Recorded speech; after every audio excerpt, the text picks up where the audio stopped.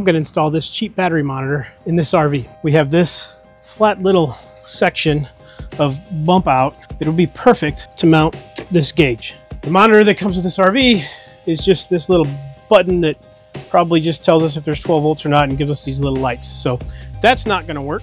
This kit includes the gauge. It includes a nice set of instructions here. It comes with this little bracket to help hold it in place. Some screws. We've got the red wire. I don't exactly know how long this is. I'm guessing about 10 feet, but it's plenty for what I have. And then there you got the shunt here. So this red wire is going to go into here and it's going to go to the positive terminal on the battery. It's just going to hang right here. I'm not going to mount it to anything. B goes the battery. All I did is take this nut off and then put that cable I just replaced onto it, and the cable that came off is now on the other side of the shunt, wired in this red wire on the positive. And yes, this is a mini K-bar.